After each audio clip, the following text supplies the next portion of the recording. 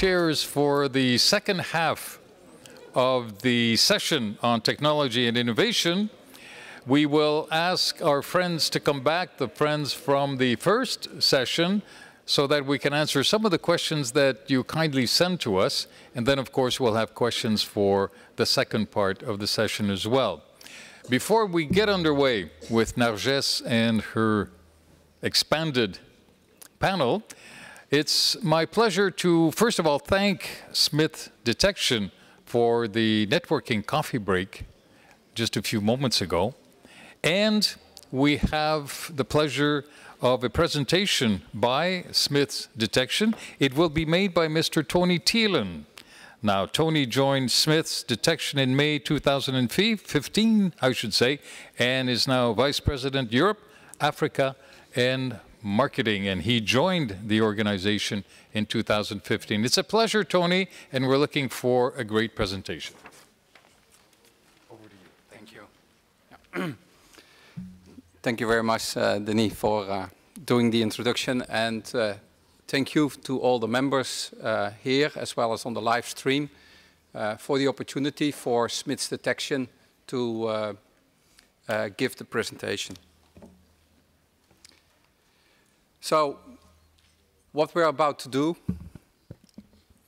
what I would like to do is actually talk to you about how technology could provide the platform for the innovation that you're striving for as regulatory bodies around the world. Before I go there, I won't talk about Smith's Detection. I think most of you know the company. We detect threats in different shapes and forms, be it explosives, chemicals, biological or nuclear. But what I would like to call out is that for us as a company, looking for talent, there is a war of talent out there. For us as a company, we're actually very proud to be part of this ecosystem where we all make the world a safer place.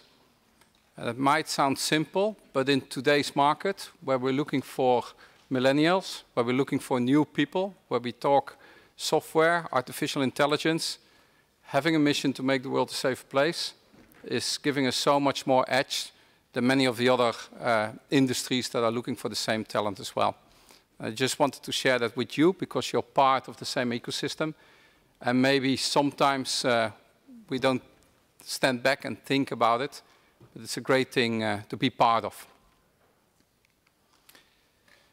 So what we do is we actually operate in a field where we need to meet different needs. So on the one side, we have evolving threats. These evolving threats, with new threats being found, unfortunately, but it is what it is, every year, and the shape or form of those threats changing as well. Right? From solids to powders to vapor, different threats, chemical agents, unfortunately, coming back up again, means that as a technology provider, we continuously need to develop new technologies. But that's not the only point, because in that same ecosystem, when we talk about aviation, we have airlines that are actually asking for better customer experience. We see a space where we have more and more privatization, private airports, private airlines, where actually there is also a commercial drive to make sure that the screening process that passengers go through actually allow those airlines to differentiate from others. So that puts a lot of pressures on the airports at the end, because they have on the one side to deal with increased regulatory requirements, whereas on the other side, they actually have to deal with airports. Okay. There is something wrong with the translation, is what I pick up here. The Russian translation, please. Okay. I get there is no translation. Okay, so excuse me, there is no translation for the SkyTalk. That's correct. Okay, good. Apologies for that. So on the one side, we have the regulatory requirements for the evolving threats. On the other side, we have the requirements from airlines and passengers themselves to have a seamless and most efficient and a good experience as a passenger, as a customer. And then on the third side, we have airports that actually need to accommodate both. And in the world where we play as technology provider, we actually take the input from yourself as regulators in terms of what we need to detect, but we deal with airports that actually come to us with different needs as well, particularly around how can you as a technology provider make that experience as efficient as possible. Bringing those needs together actually means that we need to come up with new venues, and that's actually where digital software and other capabilities now start playing a role. So digital is making its way into safety. In terms of constraints, we do see continuous growth, but airports have a limited real estate where they can work with. So if we want to continue the growth, we need to make sure that we allow airports to have more of their passengers going through their existing environment, their existing constructions. I already talked to the evolving threats leading to ever-evolving regulatory requirements, whether we talk about passengers or cargo. I talked about the operational performance, not only from a pure commercial point of view, so how can we at lower cost actually screen passengers. In many jurisdictions, there is also a need for less operators because they don't have the talent or they don't have the people available that can actually provide the operations. Finally, whereas before the measure around the passenger journey was very much from how quickly can you get passengers through security into airplanes, we see a move there as well. And what we use internally is we see actually all the security checkpoints slowly transforming into Apple iStores or something that looks like it. It all needs to look nice. The process needs to be swiftly with as little as possible touch points. So we need to bring that together. I have a bit of a sour throat, so allow me some water.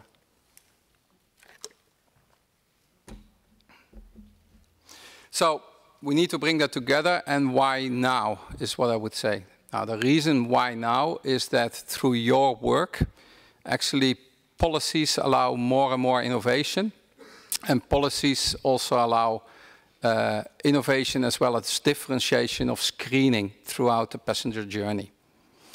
And at the same time, the technology is ready to provide a platform to do so.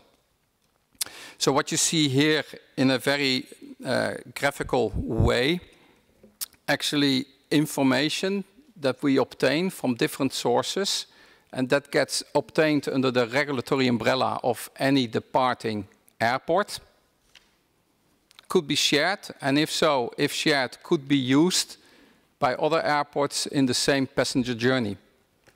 So there are benefits for transit airports to actually use security information coming from the departure airport. And there are benefits, obviously, also for the destination airport to do the same. Because those airports could be working on the different regulatory requirements and could be handling needs from different stakeholders. They will be able to do so using their own existing infrastructure. So no specific infrastructure for a specific destination anymore. One infrastructure that actually handles the different requirements. So we call that risk-based screening. And the essence for us for risk-based screening is by using the different information that gets gathered through the passenger journey to actually allow authorities operating in airports to focus their efforts on the few people, the few passengers that need added attention, and actually not having to do so much work on all the other passengers, purely by reusing information that has been gathered throughout the journey itself.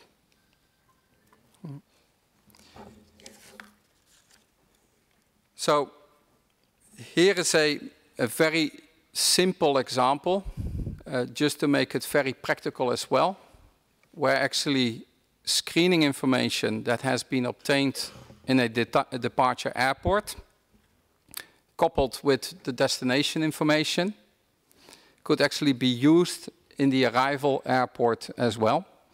And since we're talking about rich data, which means we're not talking about simple images, we're talking about images that contain all the information that you get from a screening system.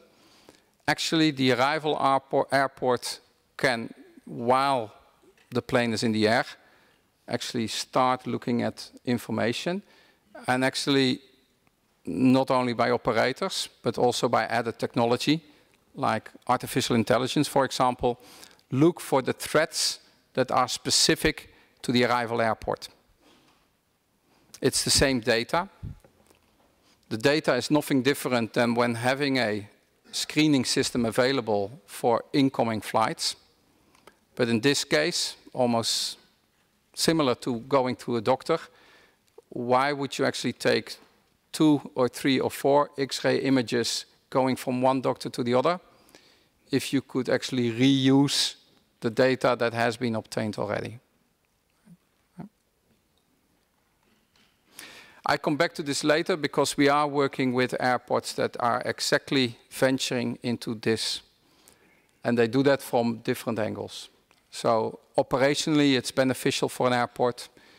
But you could also see from a regulatory framework, if you operate in an arrival in a destination country under a different framework, having access to the screening data in advance could mean you could look for your threats before the airplane has even landed, to actually sift through the material, sift through the information, and make the right risk-based decisions. So, airlines, authorities, but also airports actually talk about the passenger journey. And here you see a simple graphic approach to the passenger journey. And what we are saying is actually we're augmenting that with the associated data journey. Now, I'm not pleading for a situation where you might think that we handle a lot of passenger or privacy-related information. Actually, we ourselves don't do anything with the data itself. What we do is we provide a platform that actually allocates risk information to individual passengers and allow that risk information to be used throughout the journey in its raw form, meaning every stakeholder or every authority could actually look at the information for their specific needs.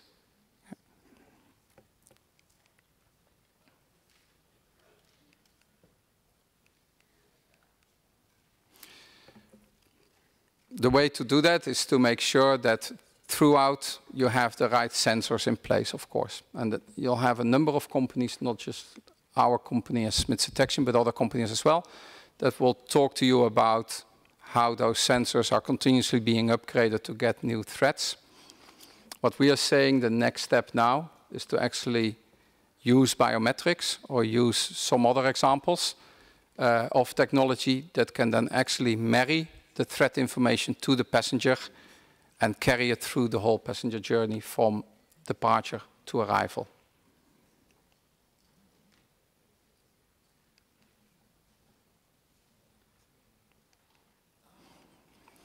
And this is a simple graphical example, whereas different stakeholders and different authorities could actually look for different threats.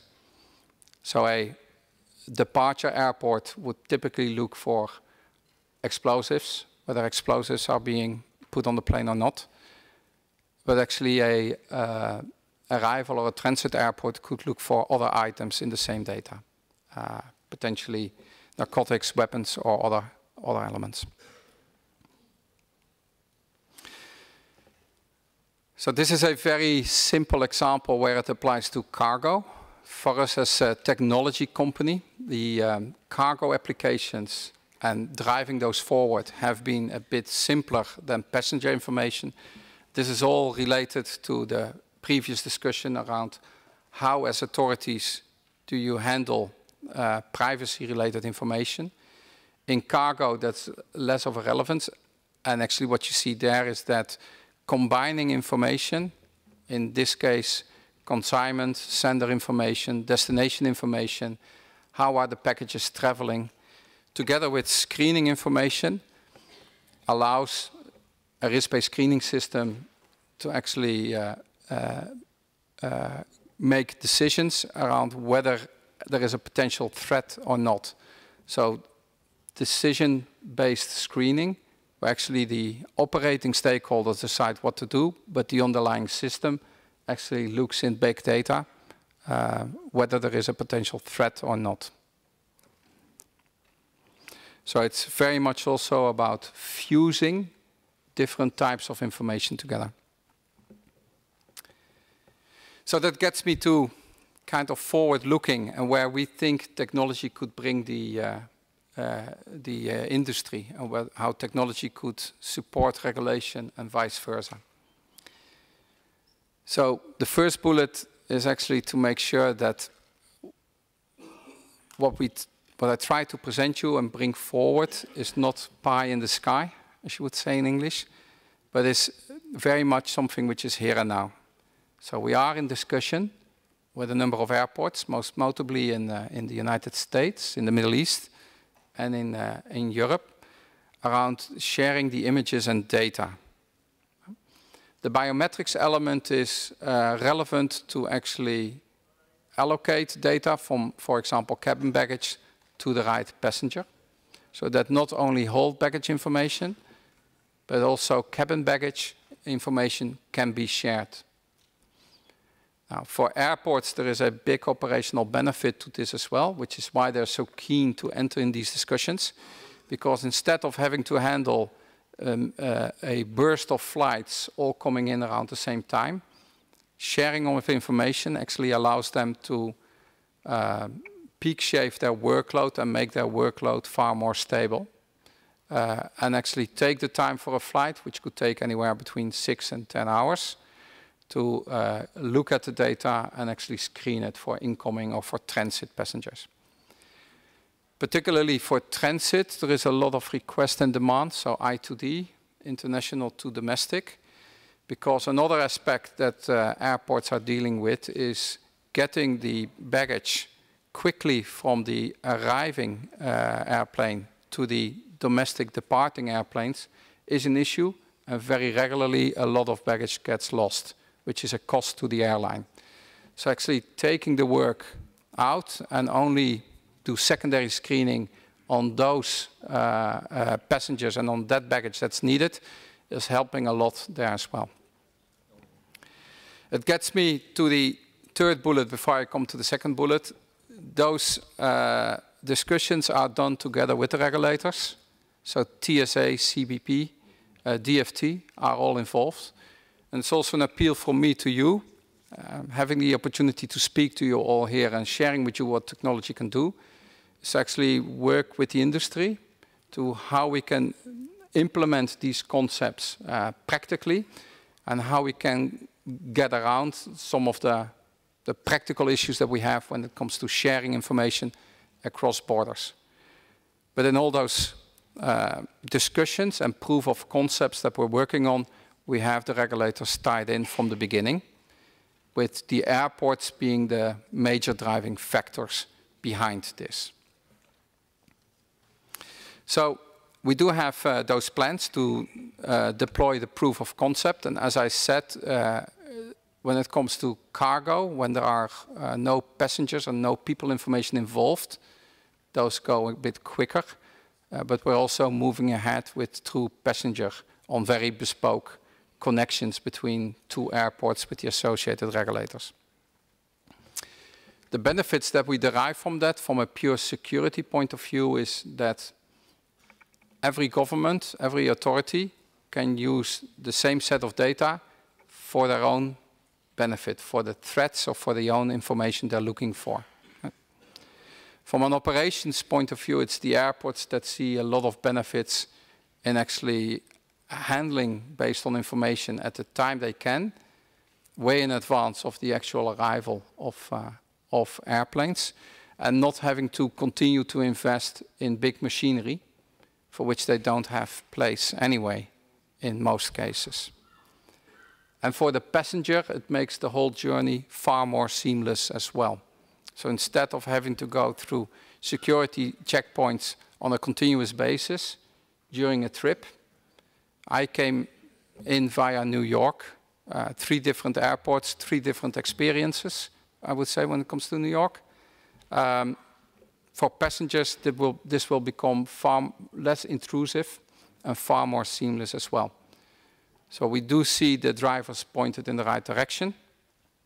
And therefore, my appeal to you to work with the industry to let innovation play its role and get us to the next stage in terms of inflection for this industry. I thank you very much.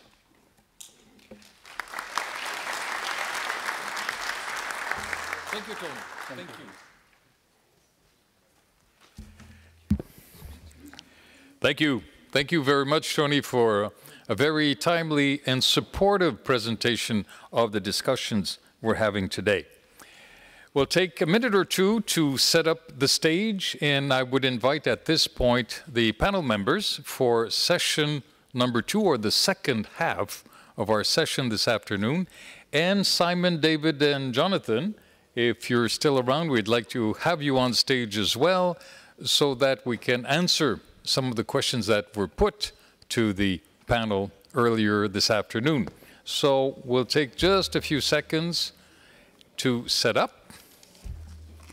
And maybe just a reminder of our speakers, when you are using the microphones, hold it close to your mouth so we can really hear you. Okay? And then at the end of the session, we'll be asking all of you to stay behind for the huge family portrait. I think this is the biggest session we've ever had, or the largest number of participants. Okay.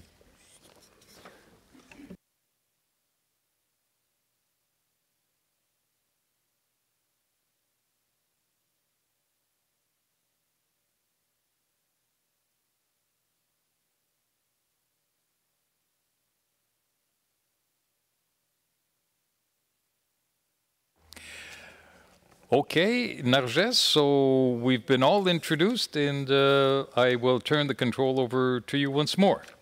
Merci.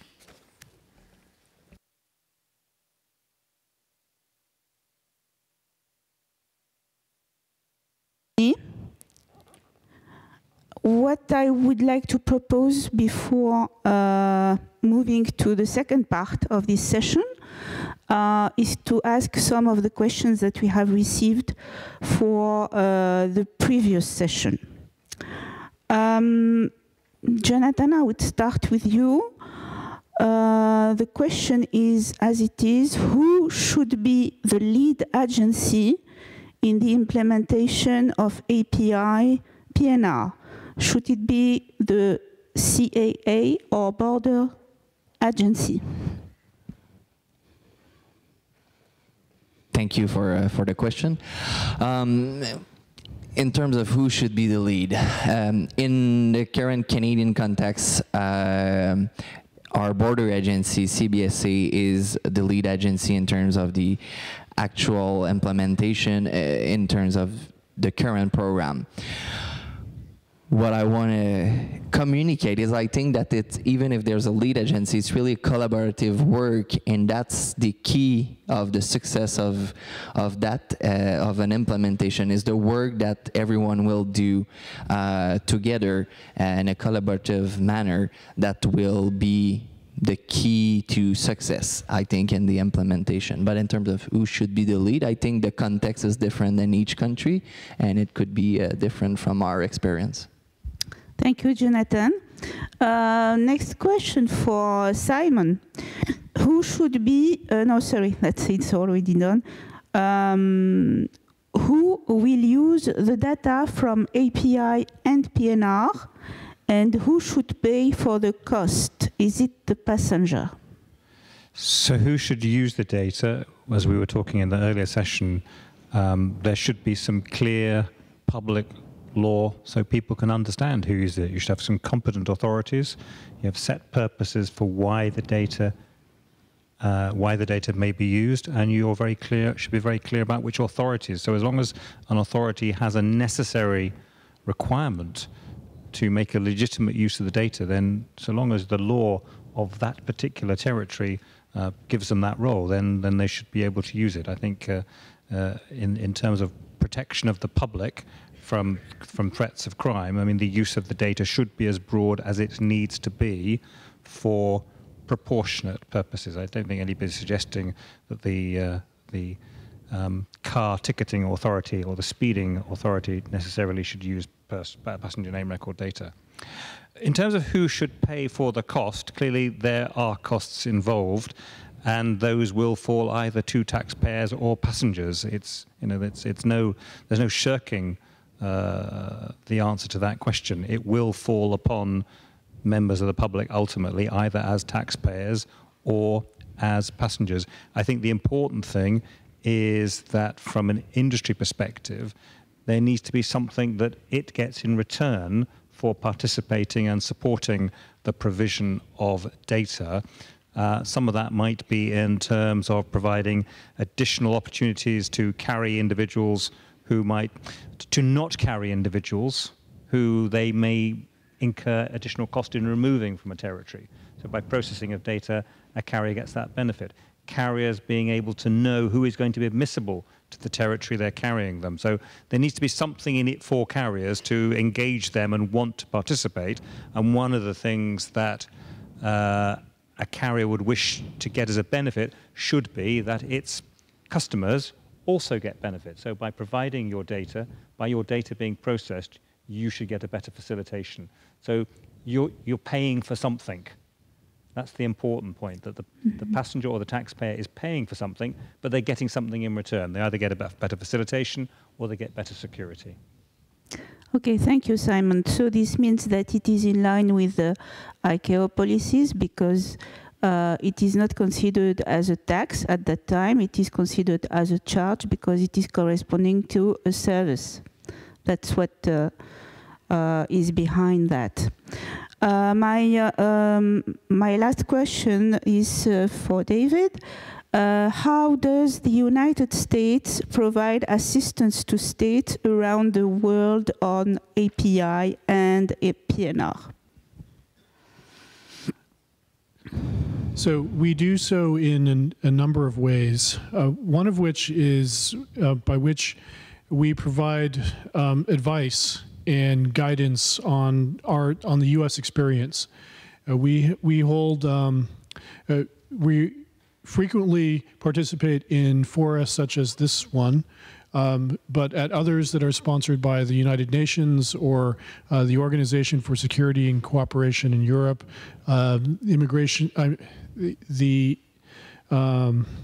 the IOM, whose name escapes me at the moment, and other international organizations, multilateral organizations that have an interest in border security and the movement of the facilitation of people across borders. We also provide an application to governments that are interested in partnering with the United States. It is not only as a system, but it is also a means of capacity building by which we share examples of legislation. We provide assistance in working with data service providers.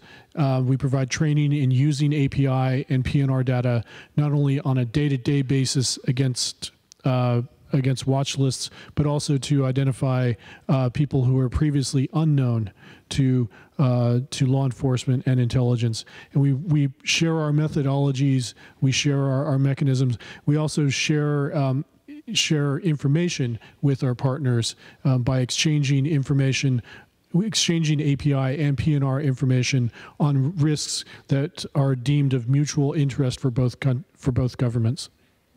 Thank you, David. Just very quickly, I would like to mention two comments, I would say. One stating that the polls are quoted in percentage terms, but with the results from each answer combined much greater than 100, they are not therefore percentage units.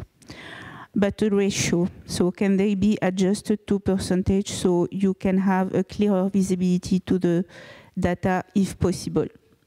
So that's a comment. It is not, unless you have an answer for that. And finally, even if we speed the boarding gate document review and with biometrics, passengers need to go through the process of seating, placing overhead bags, which no technology will replace this process. Basically, can biometric investments justify the cost if boarding process will reach its maximum speed? Are these addressed to me? Not really. If you want, you can answer. I agree that the boarding process is difficult and there are many different variables that are involved.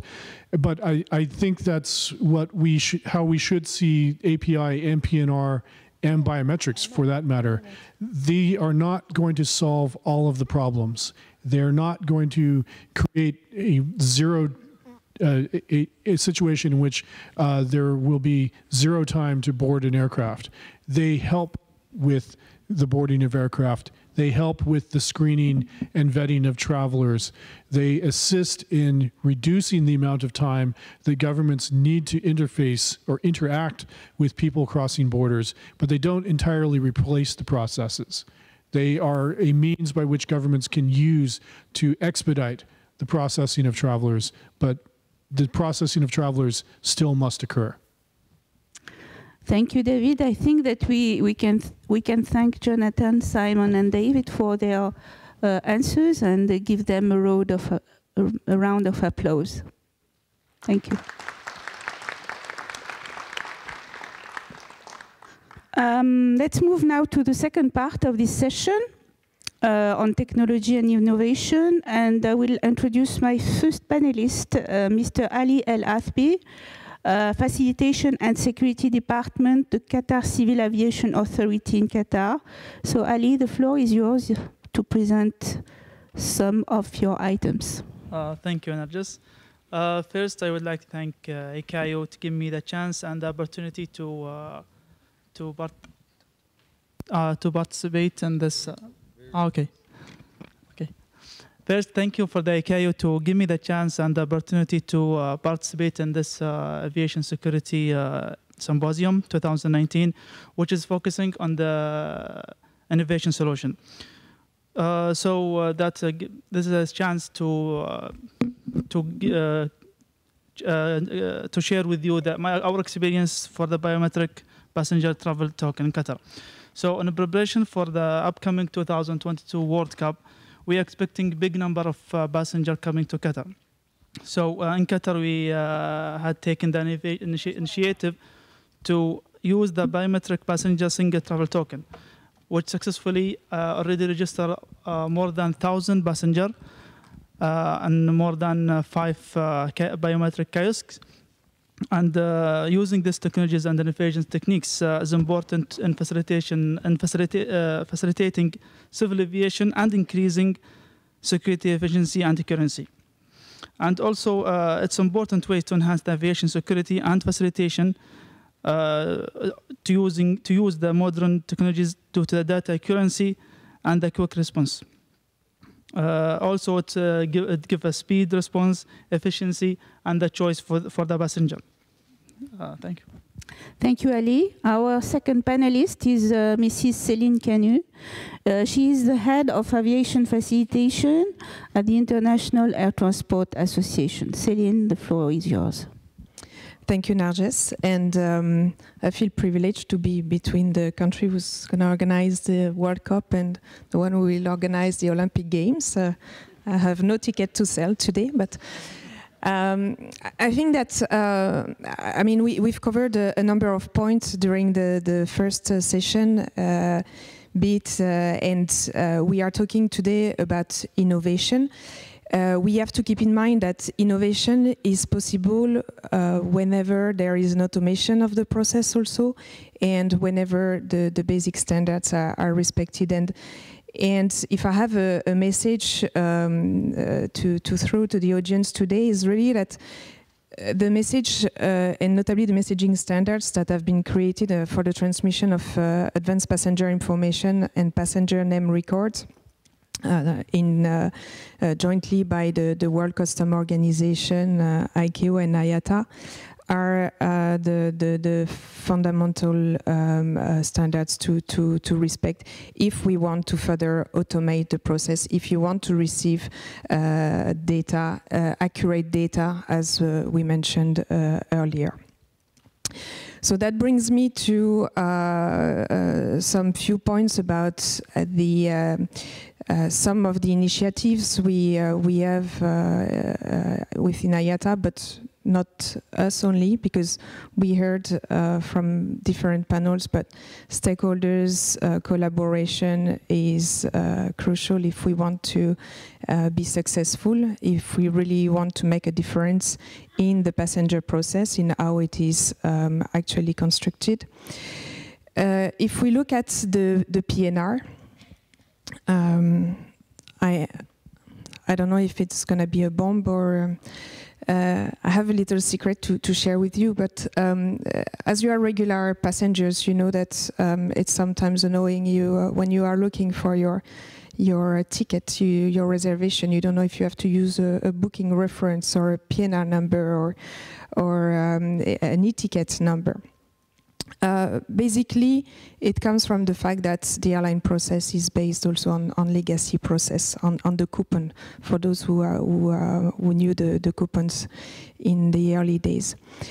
We are changing this process. It's currently being trialed.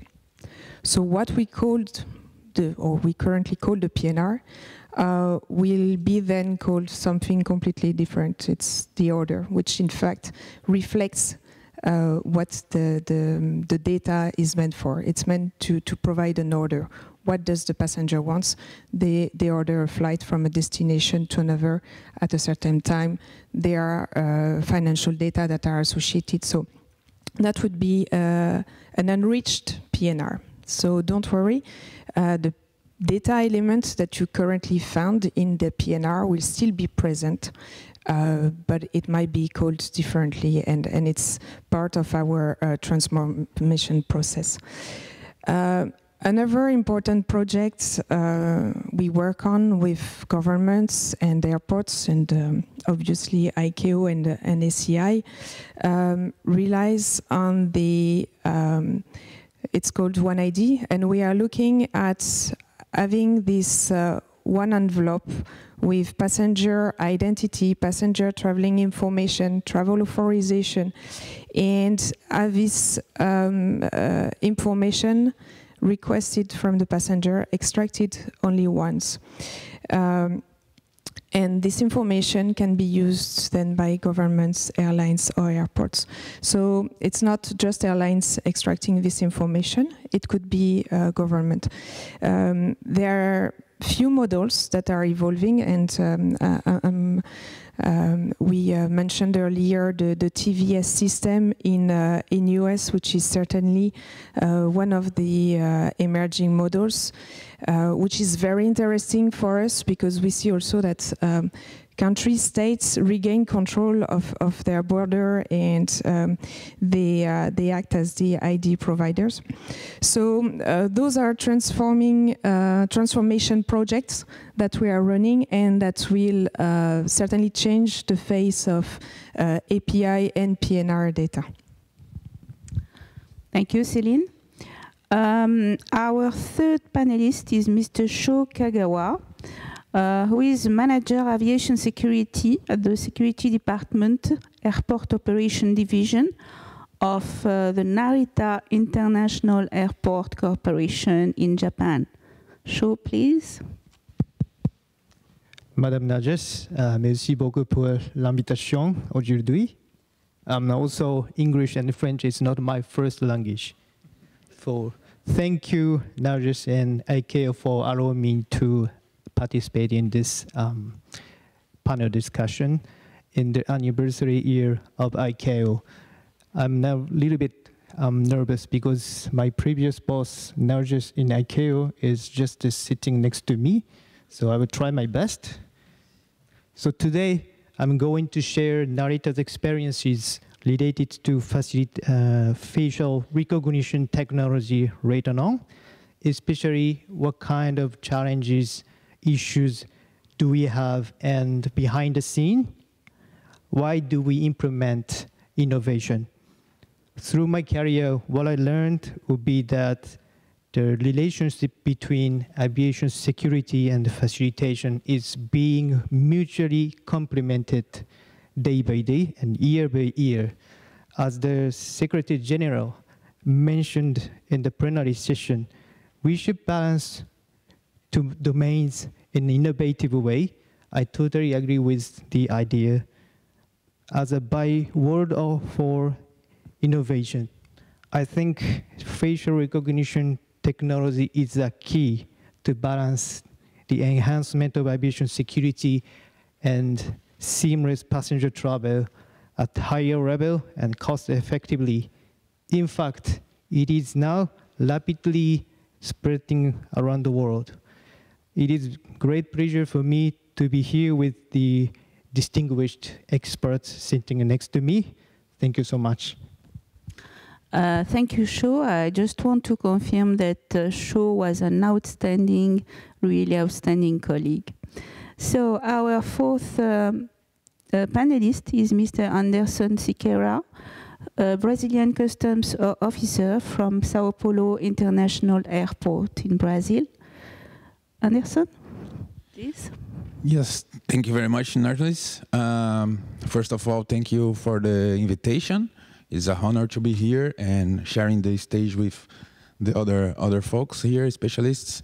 And special thanks to the ICAO staff who support us during our stay here and for the warm welcome that you give us since we arrived here, okay? So I'm a customs officer. I manage the intelligence team in São Paulo Airport in Brazil. So we are the busiest airport in the South Hemisphere. Okay, it's a big one, really big one, and it lead us to manage the API and PNR system and share this experience around the world. Nowadays, we are also training for UNODC and Interpol and WCO in this matter. So our API and PNR system started in 2014.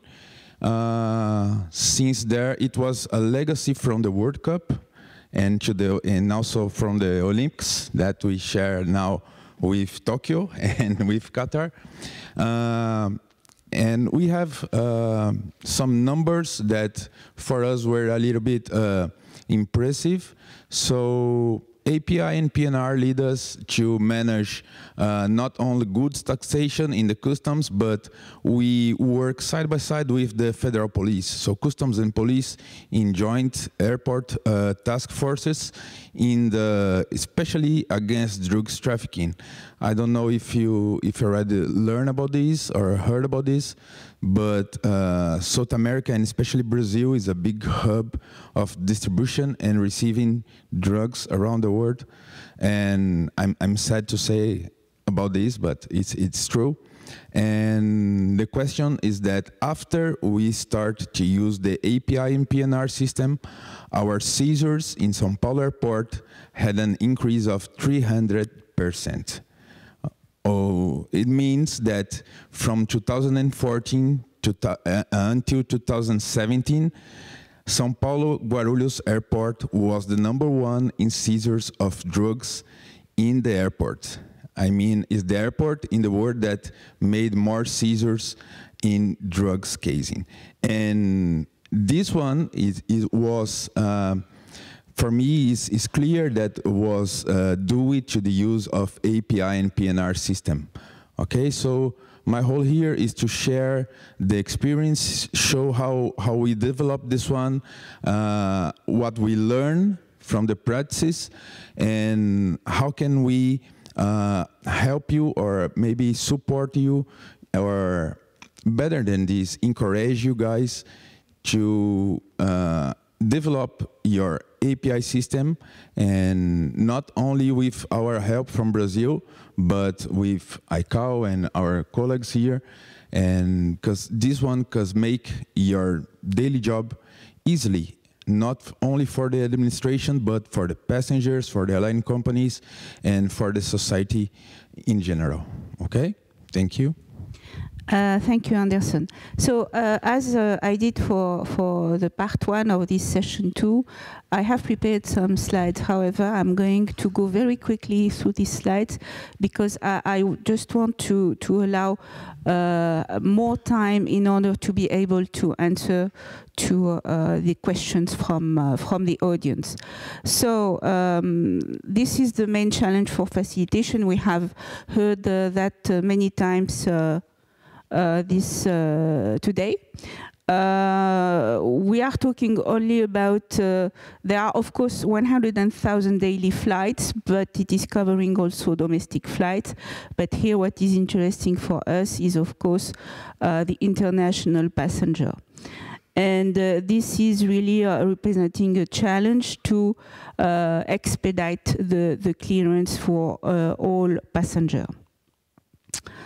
So that's why there is a need to use technology in order to expedite more quickly all the passengers who are in fact expected to grow, and the forecast, should it be from ICAO or from IATA, are very similar in terms of how many international passengers we are going to reach in 20 years. So the good news here is that the number of airports having implemented automated border control has increased and is continued to increase. It is now 234 airports in 69 states.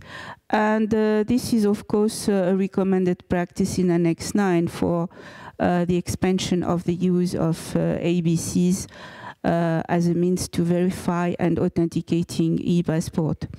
So we have also another powerful inspection system, which is the ICAO Public Key Directory. And the recommended practice in Annex 9 is to combine, in fact, the validation of the e-passport with the public key directory. So this is to authenticate and verify the e-passport, then making the biometric matching to establish that the passenger is the rightful holder of the document. Query the Interpol Stolen and Lost Travel Document SLT database, as well as, of course, other border control record to determine eligibility for border crossing. So the combination of these three tools is a recommended practice of Annex 9. Sorry. It is now a part which is highly technical, and I am going to go very quickly. What is important here is to understand the technical structure of what is a biometric passport, because this is in fact confirming, in fact, the secure of this travel document. And our project, which is the digital travel credential concept, is to maintain, in fact, this secure way of traveling. So we know that passport is used by a wide range of actors, should it be immigration, transport, air industry, etc., etc. And in fact, is it the objective of our project, the digital travel credential, is to make this data accessible without the physical presentation of the passport. So we are working toward these specifications for this DTC. This DTC, now the policy has been developed by an ICAO working group. and the specifications are now being developed in close cooperation with the International Organization for Standardization, ISO. Before developing, of course, the policy, several technologies have been explored, notably the blockchain. But finally, for security reasons, the model chosen was a hybrid one, meaning that you still have the physical token, which is the passport, and the other token. So you can see on the higher part of the slide the different persons that currently a passenger is meeting and for which he has to show his passport. And below, on the below part of the slide, it is how the DTC is going to allow the passenger to have a seamless travel continuum. So I think that that's it for the moment. Now I would like to share with you the audience poll before opening the discussion with our panelists. So the poll is, which passenger process could benefit the most from the use of API and PNR data? First, check-in and baggage drop-off. This, of course, it is not exactly the use, but the collection of the data. Second, security check. Third, border control, and the fourth is boarding. So please use the ICAO AFSEC Symposium app to answer the question. But for this question, we are going to ask you that you provide one answer only. So we will have some time to submit your answer before the end of this session. And also feel free to submit questions from the floor via the conference app. Now, we are going to discuss how can API and PNR processing feed into risk assessment. So my first question is for Anderson. And Anderson, could you please tell us more the passenger data processing system used by Brazilian customs for your risk assessment? Does Brazil use artificial intelligence to analyze PNR data? Thank you. Thank you, Nargeles.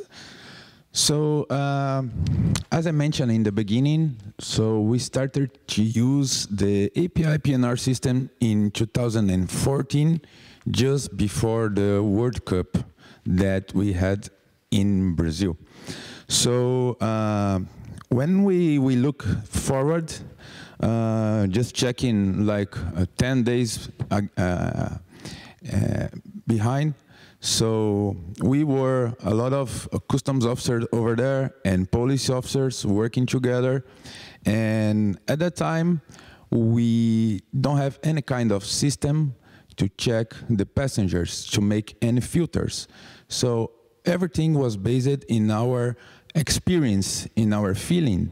So you have long lines of passengers arriving at the airport, and you have the officers over there asking for papers. You have to fill a paper, you have to be under interview, you have to show your passport, and then you were selected for a check, an inspection in the X-ray machine, or no, or you are free. But as a busiest airport in the South Hemisphere, as I mentioned, and this means under the equator line, so in crowd hours, we have like 4,500 passengers arriving at the same time. I mean, in 2 hours, for example, from 5 a.m. to 7 a.m., we have almost 9,000 passengers arriving at the same time. So what you can do if you are the number 8,500 in the line, so you have to wait a long time. That was the scenario before 2014 in our airport. So after that, we implemented the API and PNR system mandatory under the law. So all the airline companies should send the information. And before this one, especially for the World Cup, we had requests from airlines that wants to fly to Brazil, starting the services to Brazil at that hour. And we said, no, it's impossible. We are completely full at this time. We cannot receive more flights. But nowadays, after we started to use the API PNR system, it's really, really easy to be controlled when you arrive over there. Since the immigration, customs control, and then you are free. So at that time, before the API, you can spend almost 2.5 hours before being free after controls. And nowadays, our lead time is under 15 minutes. So this is the first benefit. And for risk assessment, so we do not control only drugs trafficker, as I mentioned, but also goods taxation, cities, that means animals under control, or cash smugglers, whatever. And the question is that with this kind of data that we receive before the passenger arrives, we just selected those who will be inspected, will be under search, okay? It's impossible to search all the passengers, 9,000 passengers in 2 hours. Can you imagine how many officers we need to do this kind of job? So we feed the system that we develop ourselves in Brazil. We feed the system with all the information arriving and departing, okay?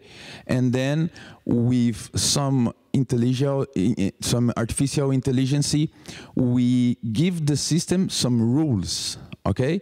And then according to these rules, there are 25 rules for each kind of check. Should be for goods taxation, for cash smugglers, for terrorism, for drugs trafficking, 25 rules for each of these matters. And we give like points, okay, to each rule of these. And the system will automatically select or make a filter in all these passengers and return to us. In this flight, you have to search these and these and these. Passenger A, B, and C. Or in this hour, you can select this, and this passenger for all those that are arriving.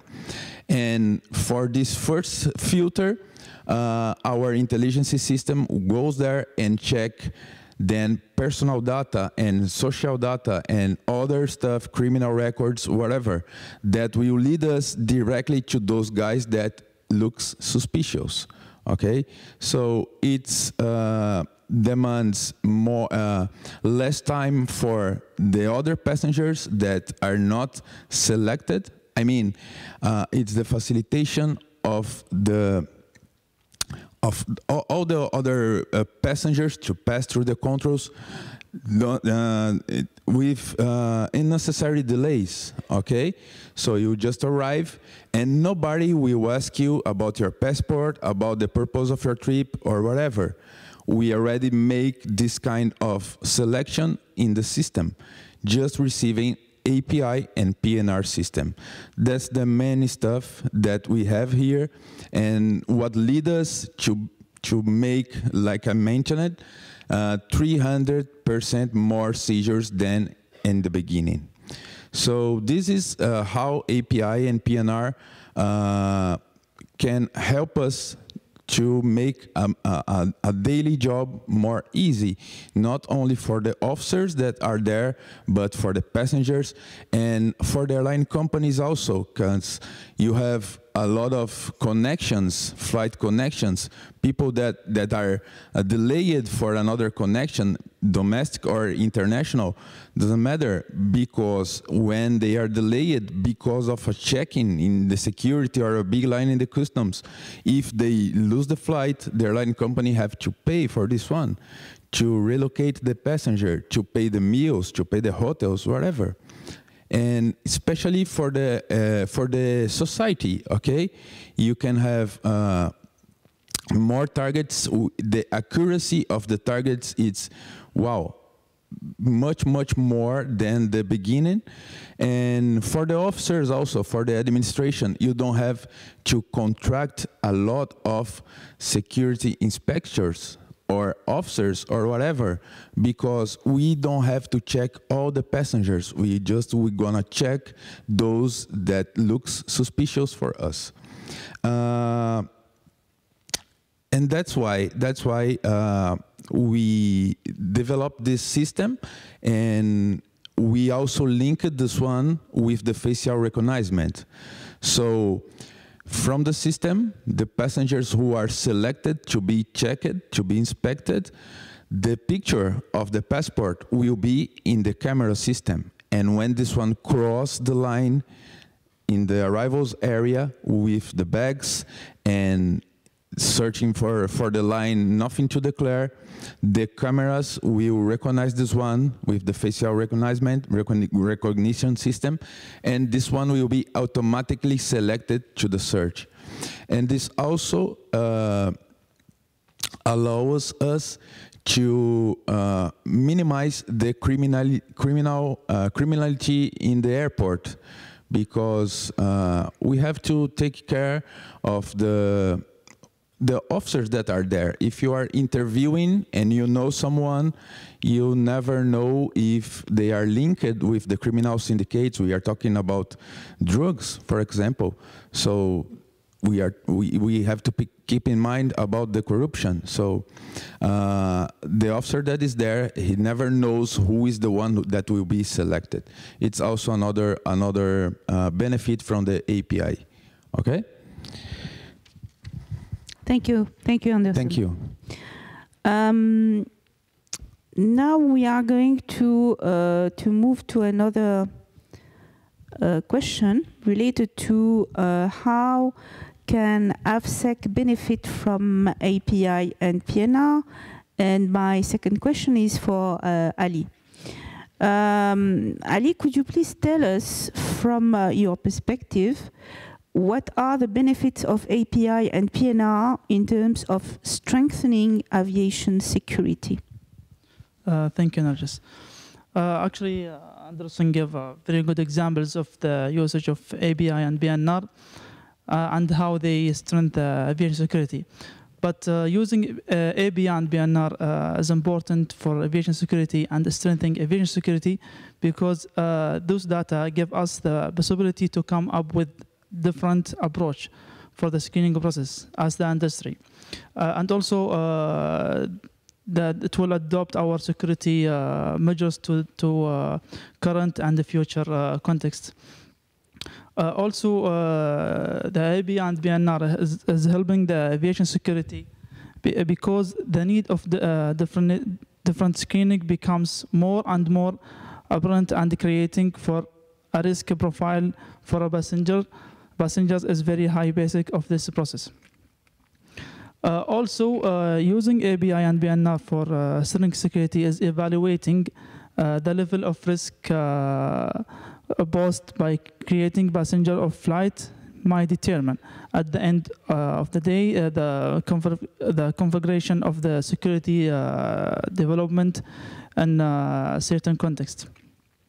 So based on actual predictions regarding the industry growth and as I just mentioned at the beginning, the big number of flights and the number of passengers increasing every year, when we factor this and the speed of which the process the passenger is essential, and differentiated screening based on API and PNR will become a key element in this equation, which will help again the aviation security.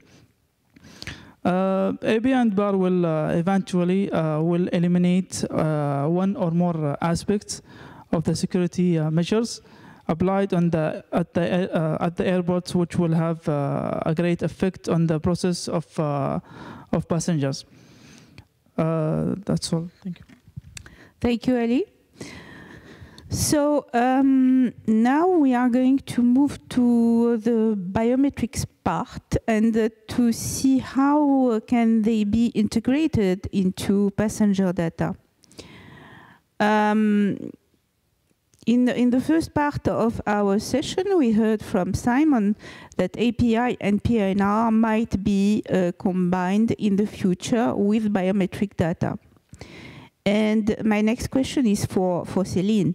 Céline, can you tell us more about IATA's vision for integrating biometrics into passenger data, and what the roles of the ICAO digital travel credential and IATA's One ID can be in this process?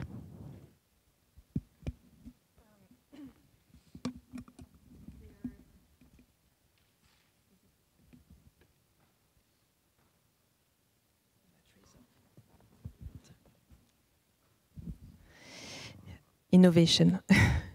There are certainly different models, and maybe to set the scene and give a bit more background, we've mentioned UN Security Council Resolution 2396. It mandates states to collect API data, PNR data, but also to have the capability also to build a biometric database. So relying on that, there are options, obviously, to think of introducing biometric data into the API and have kind of enriched API, which I must say might probably not be easy with the network and infrastructure we currently have. But there are also options, and I'll mention once more the TVS system in US, the Traveler Verification System. We are looking at it and working also with colleagues at CBP to understand how it works and what is, what are the options. But there, so the airlines continue transmitting the basic API data to CBP, to CBP, to the single window. And CBP creates those galleries of pictures of passengers. So they are the one who keep the biometric data. I was saying that this is an interesting model for us, and notably in terms of data privacy. I mean, we know it's a concern for you as states, it's a concern for our passengers, but also for our members. They are really careful about what kind of data they can have, how they can transmit it. So if countries can build their galleries or their database of biometric data, and we can find triggers, we can find locators to query this data and have the match, we also think that it's a very good solution.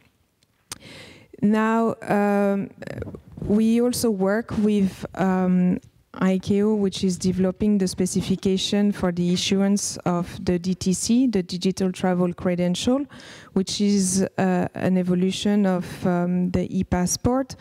We are not saying that the DTC will coexist without the e-passport, but there's certainly a progression that and a phasing of the tool that will be implemented through time.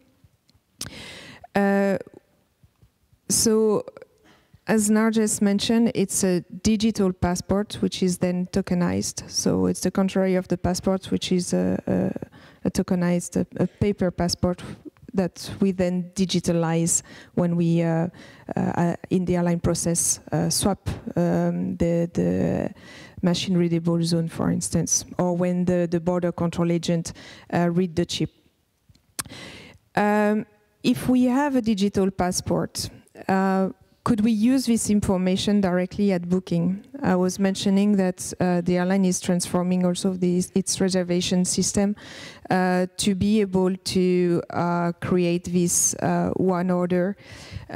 Could we introduce these DTC rights at the reservation? What would be the benefits for government? Is it too early in the process to start doing your risk assessment? Is it an option?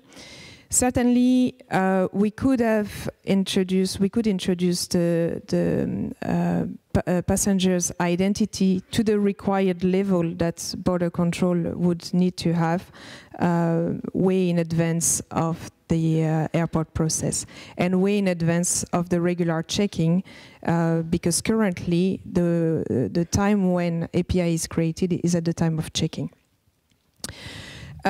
So there are advantages, but you have to keep in mind that the airlines are not there to perform border control or border checks on your behalf. So we've been working on this One ID concept, and it's really based on a shared platform, an interaction, a collaboration between governments, airlines, and the airports who need to have some information. And so the stakeholders get the information they need for their process to the required level of security they need to perform and to validate their activities. So you could have, if the passenger provides its DTC at the time of booking, the airline would probably just need a name. And as Simon mentioned earlier, the operator does not need to have more information on the passengers. But on the contrary, the border control would like to have the full information, the image on the passport, maybe the second biometrics, if there's one and if it's allowed, but also the security features that are on this DTC. We said the DTC is an evolution of the passport. There are a number of security features on the passport, be them physical, but also certificates and seals that gives you as a state a certain level of insurance that the passport has been issued by the appropriate authority, it has not been tampered with, and those security features should remain on the DTC. It's part of the scope, and you should be able, as a border control, to have the access to those and be confident enough that the information is genuine.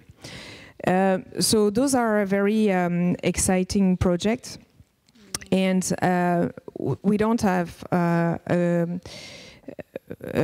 we cannot say that right now that biometric will be part of the API plus message standard, but there are certainly ways to enrich the information you have with more information on the PNR, that will be the order, with more information on the API if you had also the biometric data and some additional security features.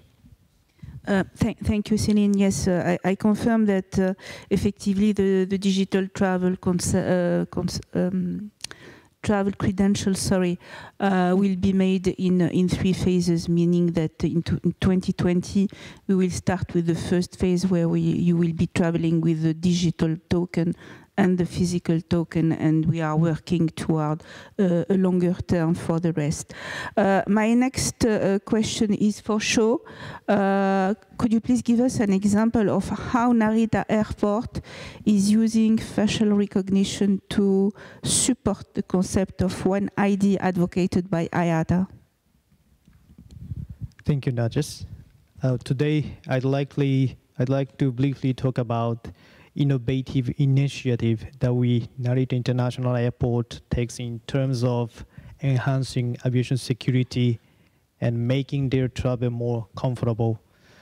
As you can imagine, in my country, Japan, everything is now all set for the upcoming Olympic Games in Tokyo 2020. Not only human beings, but also cats and dogs are waiting for the national big event. This is true.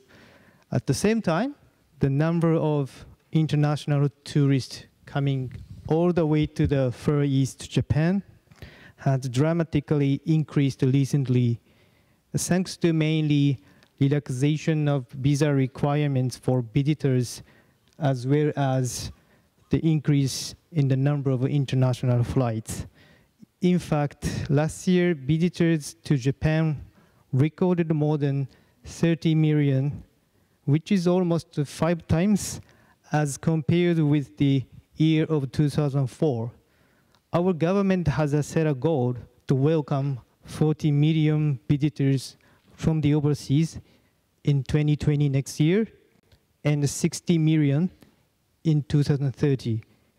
When you look at the airport as a gateway of Japan, for instance, airport facility expansion is high on the list as a midterm or long-term issue. But actually, it's not that so easy. It takes a lot of time. So that's why for our airport, it is essential that we need to ultimately pursue smart operation, utilizing innovation. In the environment with some restrictions of limited space inside the airport, lack of human resources that we are now confronting, which may lead to reducing the passengers' processing time and the waiting time, improving terminal handling capacity and the cost effectiveness, as well as better customer satisfaction. As a good example of innovation, I'd like to touch upon the ongoing project of One ID at Narita International Airport, which is called Face Express. It will be in operation in June 2020, starting with Japanese carriers.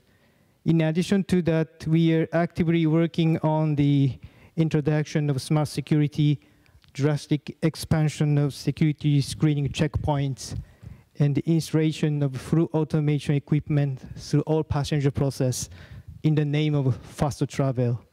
This is global trend, as you know. So One ID is extremely innovative passenger process using biometric single token at each airport checkpoint, such as check-in, security, and boarding. We aim to develop beyond the models already implemented in other airports. Specifically, we are aiming for walk-through authentication, where the passenger does not have present any documentation, and the passenger's identity can be verified while they are on the move. So One ID also brings about the improvement of security resulting from more precise verification of identity of passenger. It can also be used in detecting questionable credentials. This is a key point for our airport in preventing acts of unlawful interference and terrorism ahead of Olympic Games.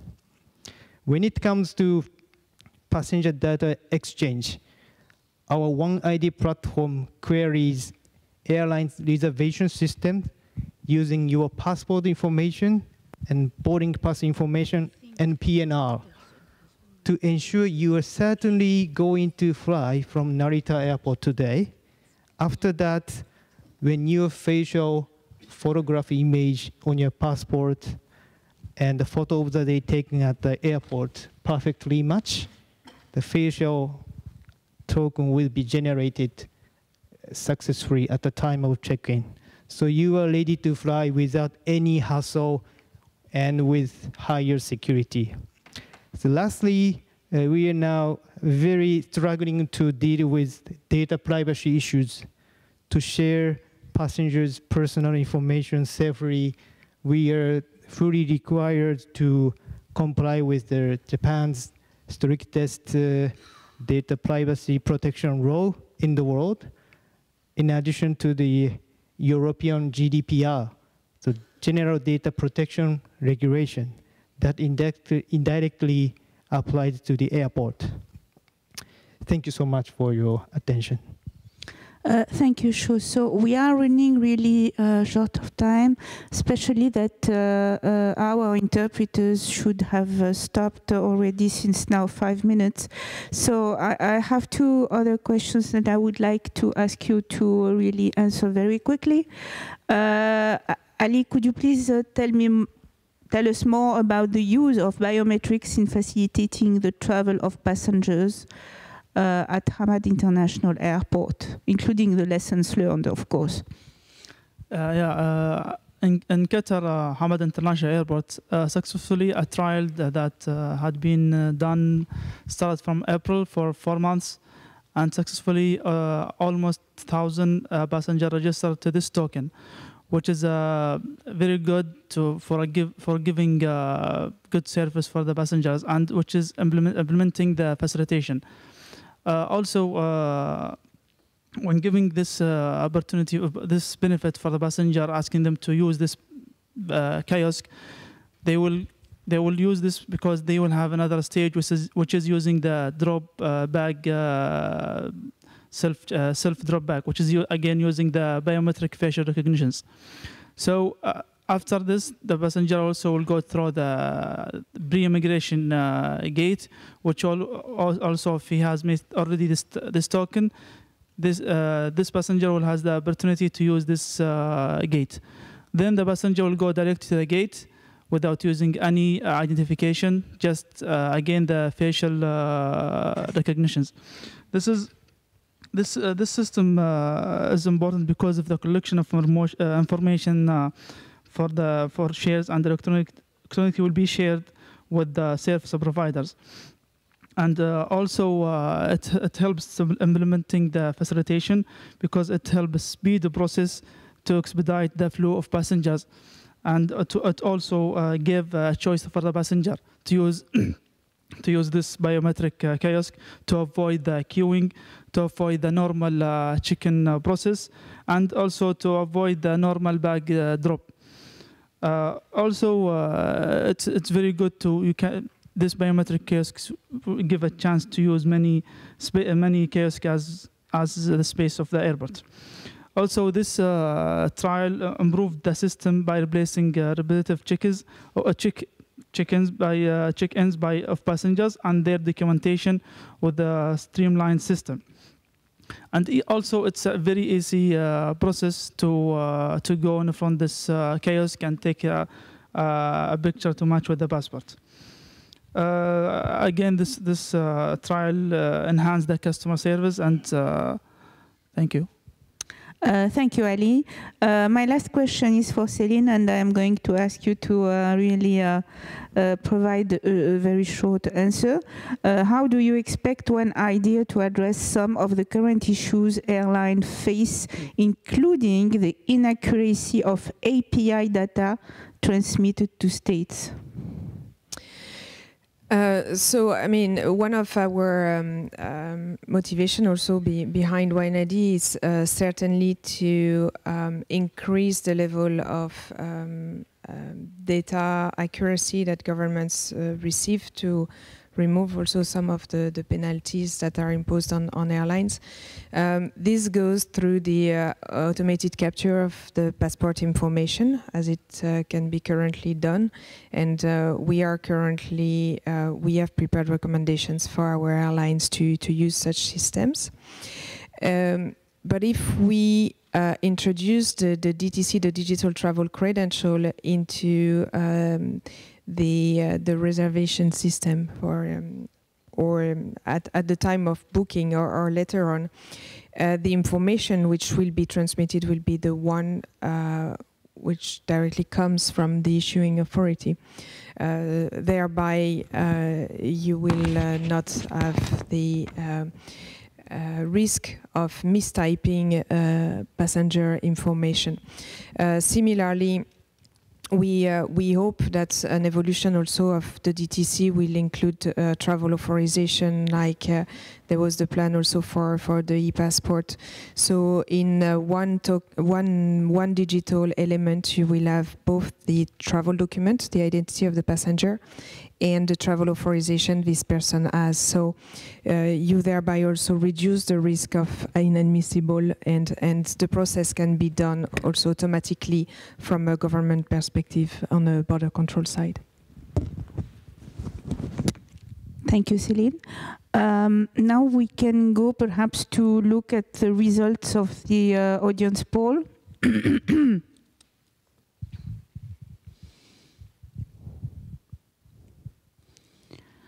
So the question was, which airport process could benefit the most from the use of API and PNR data? Border control, 71%. Security check, 26%. Check-in and baggage drop-off, 1%. And boarding, 1%. Any comment from our panelists on that? I would say good answer. No, I mean, that's why the quality of the data is very important for border control agent, because it's very there that the data will be used to its full extent to make risk assessment and increase thereby the security and the safety of the flight. So, thank you, Céline.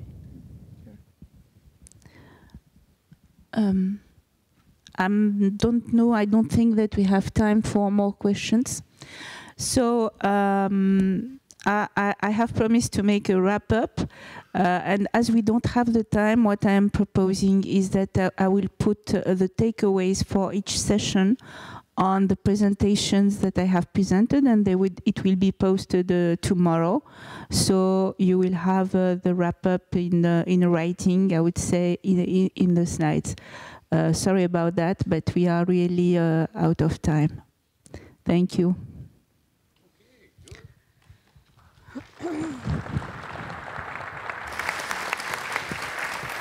Yes, given the size of the panel, we can double our applause. Well, just a thought, just a thought. Yes.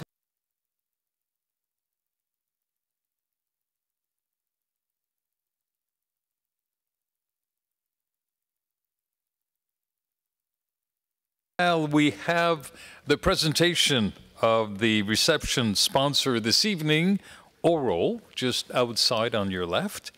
And the presentation will be made by Monsieur Daniel Faria. He is Chief Security Officer at OARO. Daniel is a young and accomplished business leader in the information security industry and has been a trusted advisor on cybersecurity to Global 500 corporations. He is an MIT graduate and has co-authored papers presented at the Armed Forces Communications and Electronics Association. So, Daniel, we are very much looking techie. He comes up with his computer and he's making last-minute changes and so on. I really enjoy that. Daniel, nice to have you here, and we're looking forward to your presentation. Et voilà. Just to let you know that I have asked you the last question because you have already answered. Bonjour, mesdames et messieurs. Je m'appelle Daniel Faria. Je suis de sécurité d'OARO. Aujourd'hui, la présentation sera en anglais. Good afternoon, ladies and gentlemen. My name is Daniel Faria. I'm the Chief Security Officer of OARO. I'm honored to be here in your presence to share with you an innovation story made in Halifax, jointly with Derek Stanford, who is CEO at the St. John Airport in New Brunswick, that, contrarily to what has been mostly discussed today, it covers a different topic, which is restricted areas at airports. While most people have been talking about, you know, how can airlines collaborate, how can we all work together, we've put together a plan and a product that basically uses a combination of bleeding-edge technologies, which are composed of artificial intelligence, facial recognition, and blockchain. The idea behind this product was based on a problem that we identified. There is a lack of consistency and onboarding speed problems in the employee and contractor security screening processes for airport visitors. The biggest issue, and this has been extensively discussed today, pertains to the insider threat. The insider threat was discussed by CNN that the vast majority of the airports in the United States have virtually no security in terms of restricted areas. They exist, but sometimes it resides on a key card. And the key card, all it takes to steal a key card is maybe physical aggression towards a person or finding a way to just take possession of the key card. That insider threat extends to other problems which are comprised of typically a terrorist can enlist as an employee of the airport. It can go undetected for a long time, and they also can have capabilities to smuggle drugs, weapons, contraband, and as they're radicalized, a lot of other bad things can happen.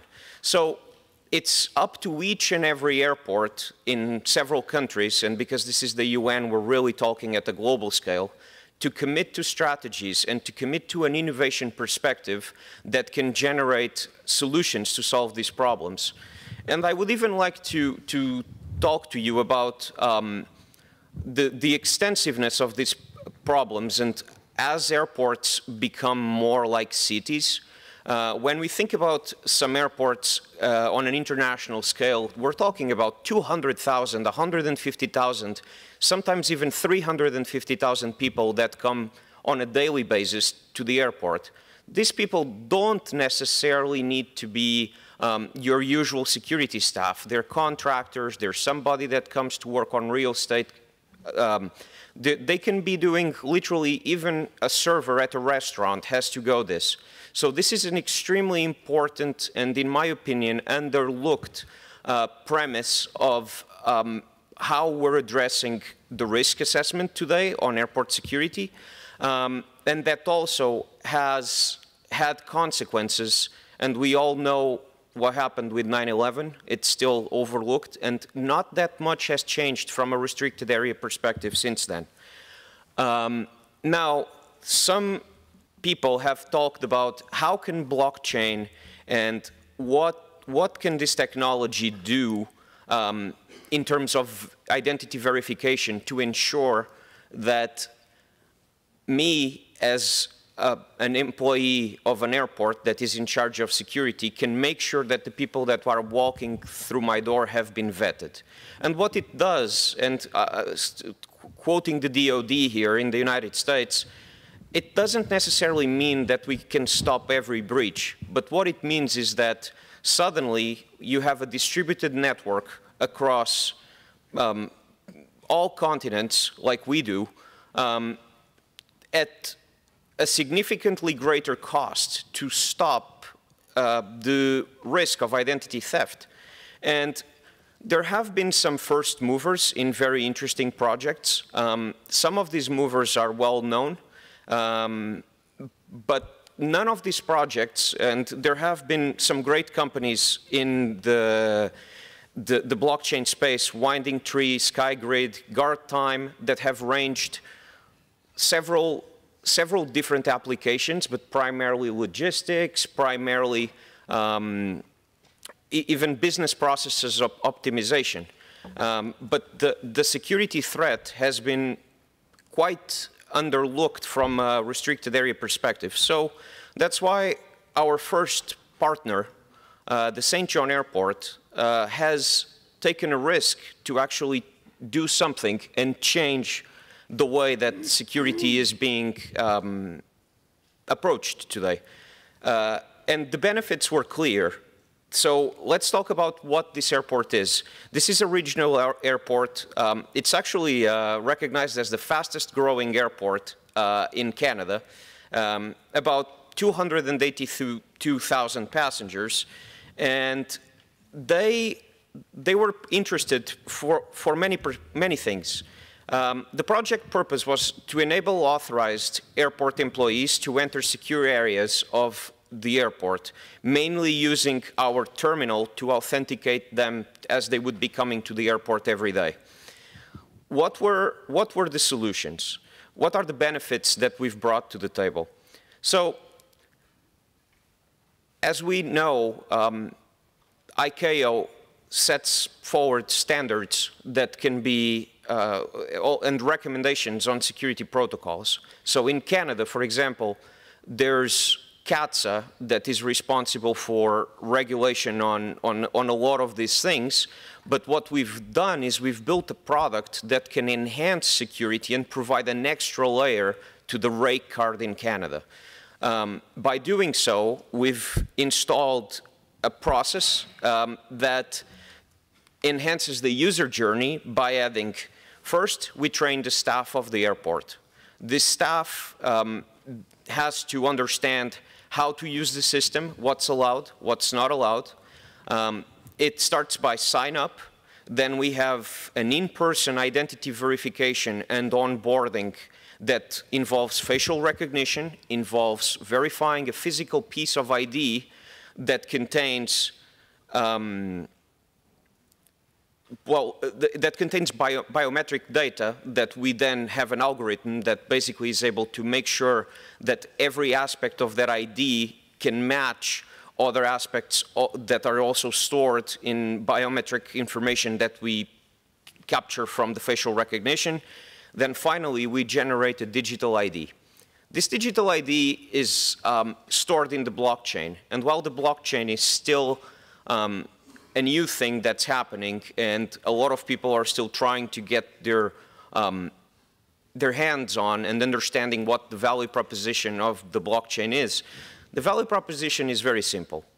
Today, if you have one server, and my background being in distributed denial of service and having seen some very large networks globally, taking one network down is not impossible, and I don't want even to say relatively easy, but it is possible.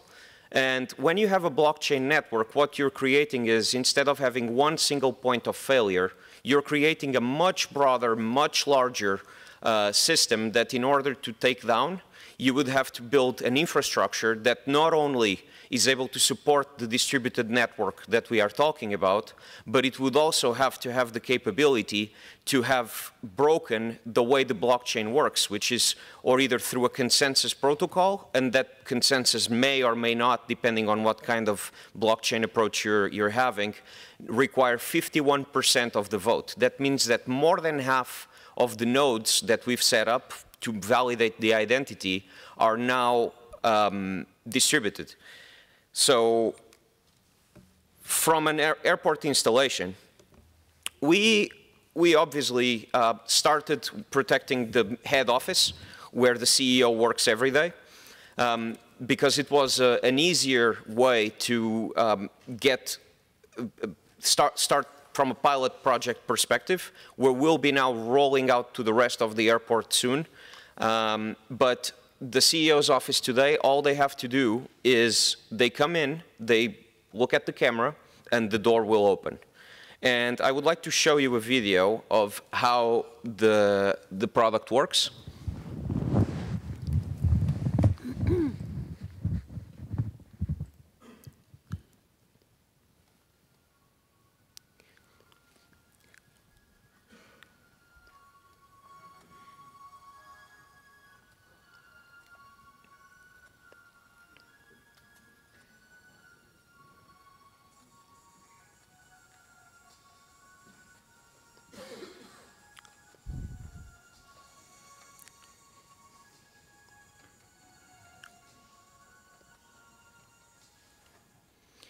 Now, in less than 1 second, we can pull and validate the identity over the entire world where we have nodes distributed, and we can open the door for you.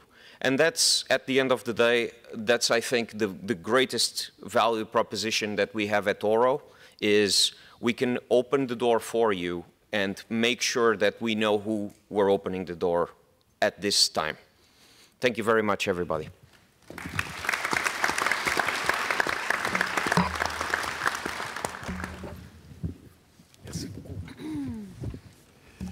Merci beaucoup, Daniel. Thank you for a very interesting case study to add to our discussions today and the rest of the week. Well, we're ready for the reception, and thank you as well for the reception, Daniel. Just a few housekeeping items from the day. Don't forget registering for the workshops on the ICAO website. The live streaming, of course, is for people from outside to look at and come into the room and share with us the presentations. But of course, these are archived. So if there's a session that was particularly interesting to you today and over the next few days, you can go back and view them again. And again, continue working through the app for networking throughout the 3 days. So on your behalf, I'd like to thank all of the speakers, moderators, panelists today for a very interesting day.